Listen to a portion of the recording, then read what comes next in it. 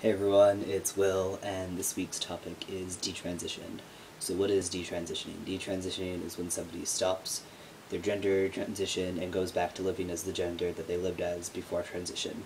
People detransition for different reasons. Some people detransition because they realize they were never really trans to begin with, and that transition was not the answer. Other people detransition because they can't safely transition at that time, and so they need to stop in order to maintain safety and then hopefully transition sometime in the future. Those are the two reasons I've heard of. I don't know if there's others. If there are, I would love to hear what they are. I find detransitioning actually very interesting. Um, I don't think that there's anything wrong with people who have detransitioned. I hope they can find happiness. I have nothing against people who have decided to detransition. However, some people, or a lot of people who do, seem to then take on this idea that nobody is trans and transition is not right for anyone. That I have a problem with, obviously. Transition was the best thing that I could have ever done for myself.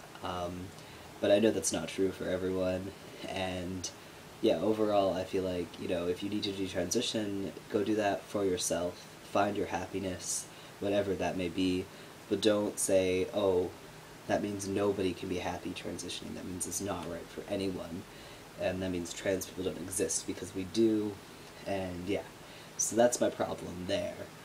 Now, part of this video is, have we ever considered detransitioning? And actually, yes, I did briefly consider stopping transition. Not because I didn't think that it was right for me, but because it was really tough when I first came out. I was 16, I was living at home, I was going to high school, and things at home were not great, and things at school were not great, and I just had this feeling of maybe I need to stop, and I need to go back to being who I was before, wait until I graduate, move away, be ready to cut all ties with my hometown and with my past, and start fresh.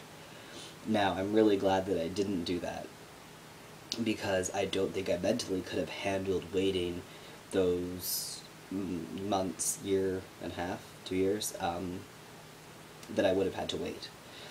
So I'm really thankful, because I told two friends about this one day, and I was really upset, and I was having a little bit of a breakdown, and I said to them, and I was like, hey, I don't even know if this is worth it. Like, can I do this? Maybe I should give up.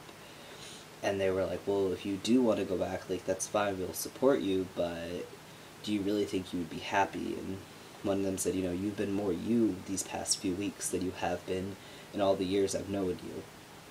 And that really rang true for me. I knew that I was making the right steps to be happy, but it was really hard, because I was really concerned that people would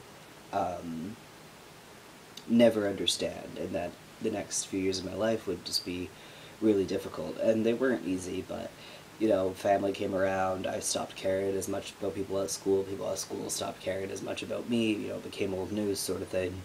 And I'm really glad that I didn't go back, because I don't think I mentally could have handled it. So yeah, if you're considering detransition, I hope that you find your happiness out there. Feel free to come talk to me if you want to. If you're having a hard time, if you're wondering your options, just because you started transition doesn't mean you can't stop.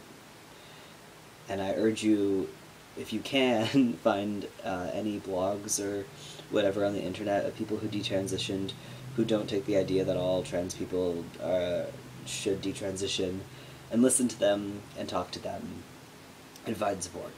If you are someone who has detransitioned, I just hope you realize that what's right for you might not be right for everyone. That's all I have to say on this topic, which is actually quite a bit. This video is quite long. I will see you next week, and have a good week.